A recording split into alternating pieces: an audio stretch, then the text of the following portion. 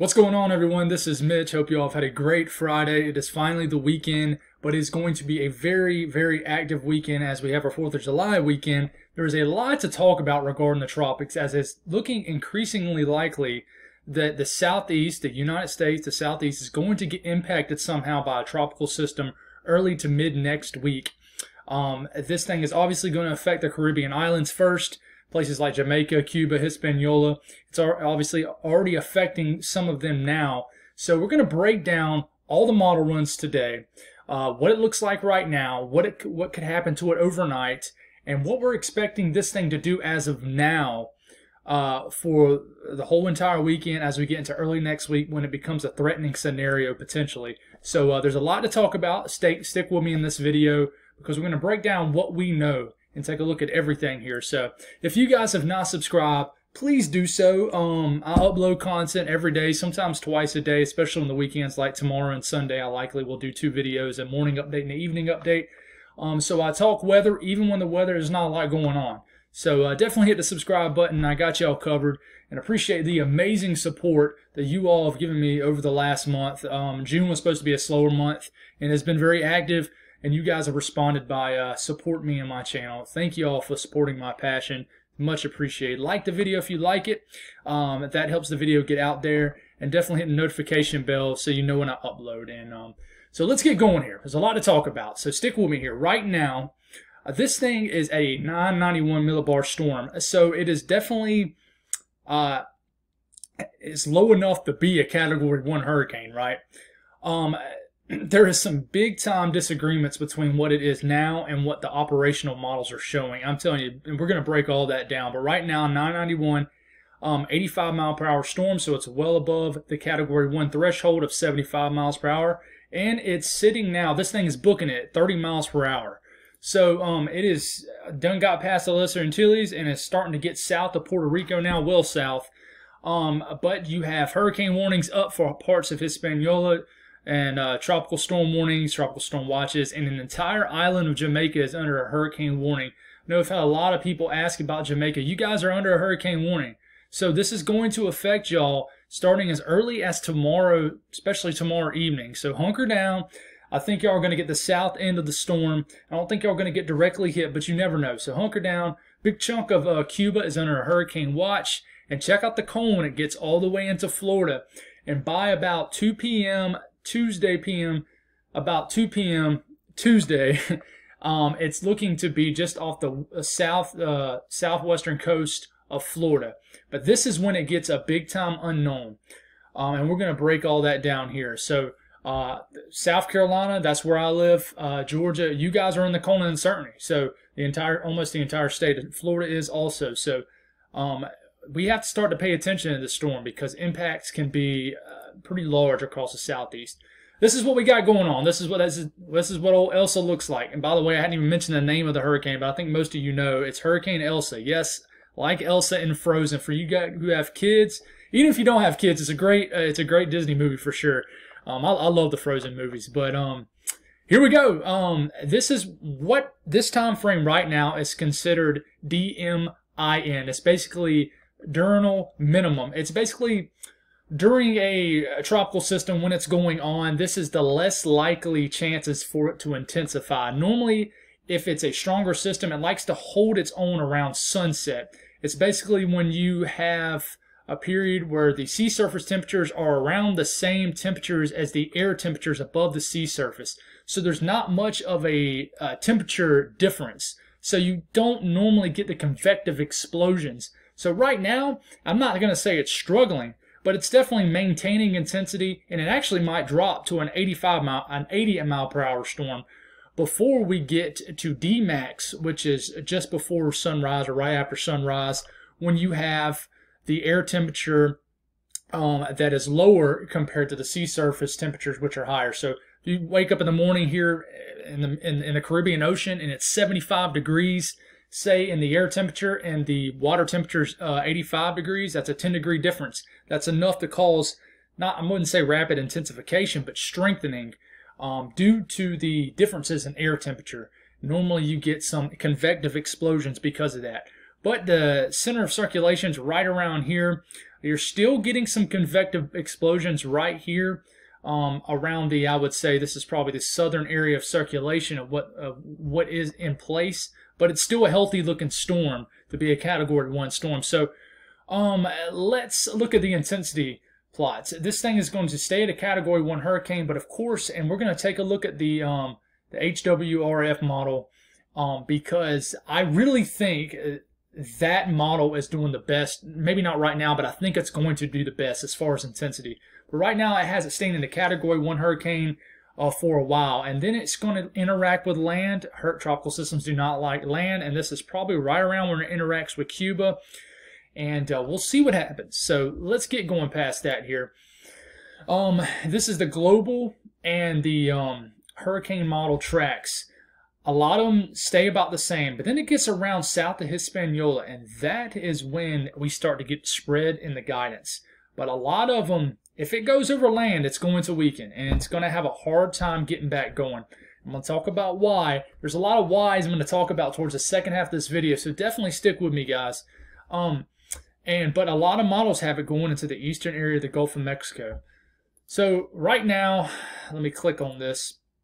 Hopefully it loads pretty good. Okay, it did. So right now you have the recon mission going out to the storm right now. I don't think they're quite there yet, but they're heading out there, so it's going to get some more data.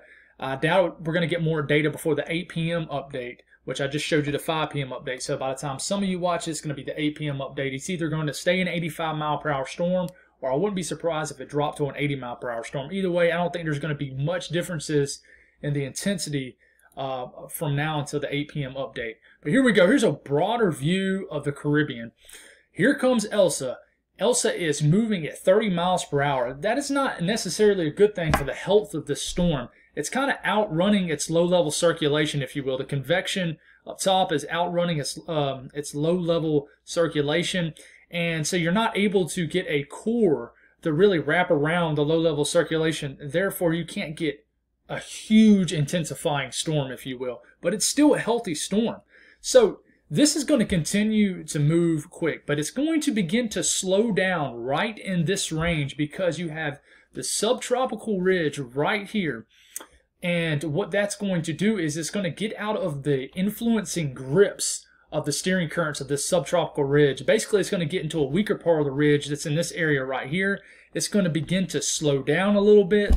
And this is when it has a chance in this area right in here to begin to intensify again tomorrow. Saturday is going to be a huge day for the health of this storm. Saturday evening is definitely going to be a big time frame for the steering. Where is this storm going to go? But this area right in here, when Elsa gets here, this is going to, we're going to find out a lot about this storm and where it's going to go. Is it going to go over Cuba? Is it going to fit between Jamaica and Cuba? If it does that, it's going to get in this area, and the waters right here are in the mid-80s. Some areas are in the upper 80s. That is very warm. There's also lower shear right here. Shear intensifies as we get to the west of Florida. I'll show you that in a minute too. But here it is. This thing is booking it, but it's going to begin to slow down overnight, I think. And this is what I'm talking about. 29 degrees Celsius. It's around, the mid-80s in Fahrenheit. That is very warm in this little cup of in the waters just south of Cuba. And this has a chance to track in this area. In fact, I really think it will. And I'll show you what the latest GFS shows. Let me say this before I show this to you. I just showed you that the storm right now has a 991 millibar storm. So the GFS has this initializing as a 1001 millibar storm, so 1001 millibar storm. It has an initializing basically as a strong tropical storm, but really this thing is a decently healthy Category 1 hurricane. It's initializing wrong, and it did the same thing with 12Z, but there's now 2 runs in a row that it's wanting to not have Elsa as strong. It's really weird. Because a lot of models are showing this now. The storm gets just south of Hispaniola, and I will say it did tick north.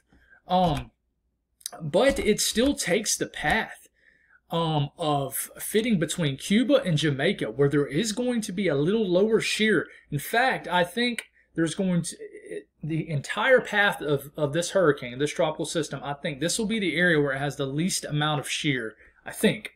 I also think this will be some of the warmest waters it's in. So I think downstream, as far as the intensification of Elsa, I think this area plays a huge factor in the future intensity of this storm. If you have a stronger storm right here, the GFS wants to keep it a tropical storm. It basically wants to weaken the storm. And it has it kind of cruising over Cuba, and kind of cruising over Cuba more from basically more from east to west. If it approaches it from this way and just goes from more of a south to north, then it cruises right on over Cuba, gets on through it, and then that's it. But if it kind of cruises long ways over Cuba, it's going to weaken, and that's what the GFS shows. And we get into Tuesday morning, and it's around the Florida Keys. Is a pretty weak tropical storm. Gets into the western Gulf of Mexico, the eastern Gulf of Mexico, and the storm really just, I mean, it's not that strong. It never really can gather itself. I will tell you, and I'll show you this in a second, that the shear looks to increase right in this range. So yesterday I was talking about how does this thing get into the Gulf of Mexico and not intensify? Well, I think the upper level patterns, upper level winds, shear, is not really supportive for a ton of intensification in the Gulf of Mexico in this period.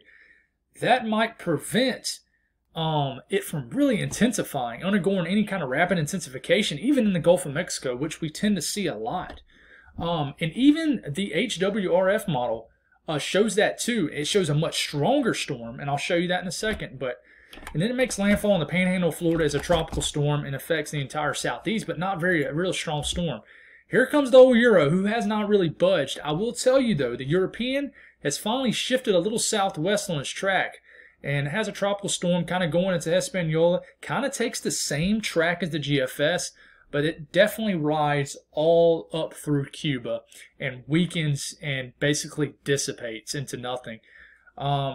What's odd is it almost kind of re-energizes the energy left from Elsa and strengthens it again in the Gulf of Mexico, but just gets kind of lost in the currents. Really weird scenario for the European today, and actually lingers in the eastern Gulf of Mexico for a few days and finally makes a landfall as maybe a tropical storm next weekend. So it's very odd, very odd. The Canadian model, we'll roll through this really quick because it doesn't warrant much in gold here, but it kind of takes more of a European scenario as far as the path. But then it gets it east of Florida into the Bahamas as a tropical storm, begins to strengthen over the Gulf Stream maybe, and strengthens up as it's approaching landfall and might briefly get to a hurricane and get into Cape Hatteras. Not Cape Hatteras, but Cape Hatteras and the Outer Banks. And do that old classic scrape the Carolinas and head out the sea scenario. That's what the Canadian likes. Now let's look at the big dog, the HWRF model. I really think we need to respect this model a little bit more because so far it's already the leading model with this. We gave a lot of props to the GFS early on, but the GFS has been very weird today. Here's the HWRF model, which is the main hurricane model, even for the National Hurricane Center. It has this thing strengthening actually overnight. We get into Saturday morning. It has it intensifying. Then it kind of maintains throughout the day tomorrow, gets south of Hispaniola, scrapes the eastern edge of it, and then it fits, as we get into Sunday morning, it fits itself between Jamaica and Cuba. If it does this, guys, if this scenario comes to friction, this is a Category 3 hurricane right here. Or, you know, a low-end Category 3 hurricane, fitting in kind of the just south of Cuba, and it's actually got a 954 millibar low pressure here as we're getting into Monday morning, about to slam into the southern shores of Cuba here, and then it gets over them high mountain ranges of Cuba, weakens substantially, and then probably comes off of Cuba as maybe a Category 1 hurricane, weakens, but then it begins to strengthen again as we get into Tuesday morning. It's starting to affect the western coast of Florida, if we were to take this as if it's going to happen, begins to intensify again. Not a ton of intensification, because I'm telling you, I think the eastern Gulf of Mexico, there might be some shear in place that really limits a lot of strengthening. And you normally can get a lot of strengthening in the Gulf of Mexico, but the water temperatures are going to be warm enough, I tell you that. But it really begins to make a landfall around Wednesday morning, kind of in the armpits, if you will, of Florida, and basically the eastern panhandle of Florida, as probably this would be a Category 2 hurricane. So a pretty significant event, and then it begins to move through Georgia into the Carolinas, kind of like a path like Michael did. But this is very interesting, guys. I'm very intrigued. It's going to be, for me, I know that a person who loves the weather, it's going to be an exciting weekend of trying to figure out what's going to happen. Here's the GEFS, basically the GFS ensembles. A lot of them want to keep this storm just in between Jamaica and Cuba. Then it kind of starts to spread apart. But altogether, it really keeps the storm kind of weak. But there is some stronger signals here that this could be a stronger storm even west of Florida into the eastern Gulf of Mexico. So I will show you the shear that I'm talking about. So here comes the storm. It's right here, right? So it gets right here. When is this? This is around Saturday evening, Saturday night. And it gets away from the Hispaniola, and then it starts to get in between Jamaica and Cuba. Well, this is around Sunday afternoon, evening. This is when it kind of has the least amount of shear to deal with. But then as it's starting to get to Cuba, it has an interaction with land. And then as it gets into the Gulf of Mexico, the eastern Gulf of Mexico, it really begins to deal with some shear, especially up top. Notice these colors in red right here. This is higher shear, basically. And I think that limits a lot of intensification, even if it can get fully into that area of the eastern Gulf of Mexico. We'll see what happens. Even the National Hurricane Center mentioned that there isn't favorable upper level winds that support a lot of intensification in the Gulf of Mexico in this area right here. So very interesting. As far as the steering currents, basically, I kind of mentioned this early in the video. You have the subtropical ridge, and basically you have a flow out of the try to not get my directional mixed up, out of the southeast right here. So that's basically allowing the storm to get going. So it's going to kind of get away from the grip of a strong subtropical ridge. It kind of weakens out here, so it gets away, and it kind of is able to create its own path in the weakening of the ridge. So that's kind of how that happens, and that's why it slows down, because there's not a lot of steering currents once it gets around Cuba, and not a lot of influencing steering currents. So that's why it kind of slows down, has a chance to intensify. But then the big question is, when is it going to hit land? How long is it going to stay over Cuba? Cuba is going to be the big wild card.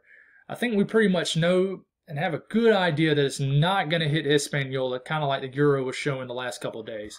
It's not going to hit them, but Cuba is a big wild card here. It always is in the Caribbean. So that's all I got, guys. A long video, but I felt like we need a good breakdown there of what's going on. I will definitely have you guys an update in the morning, first thing, and then another update tomorrow evening. Thank y'all for tuning in, and y'all have a blessed night.